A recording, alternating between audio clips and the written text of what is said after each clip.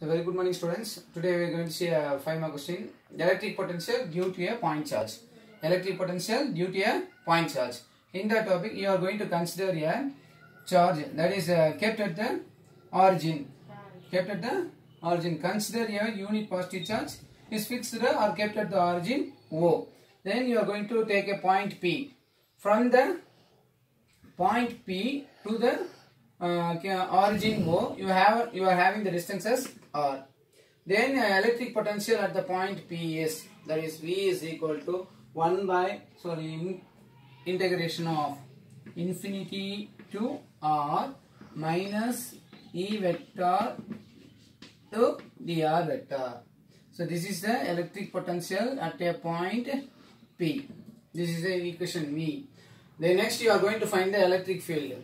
How you are going to find the electric field means minus E vector into dr vector. So this is what is the electric potential. V is equal to, so we are taking the minus outside, minus infinity to R E vector dot dr vector.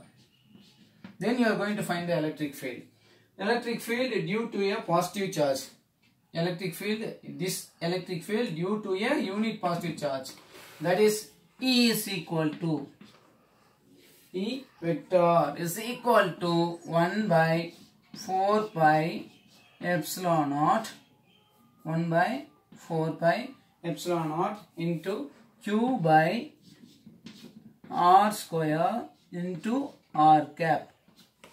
So this is the electric field due to the positive unit positive charge kept at the origin O, that is electric field E vector equal to 1 by 4 pi epsilon naught Q by R square into R cap.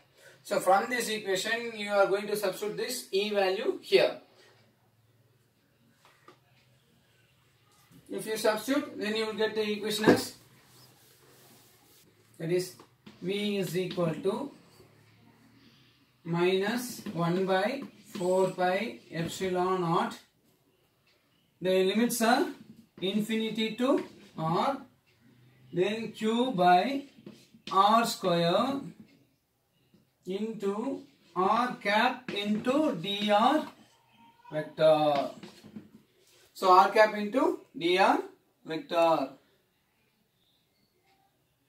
So dr vector is nothing but here dr vector is equal to dr into R cap. What is the meaning for this means using you can write that is R cap into R cap is nothing but 1.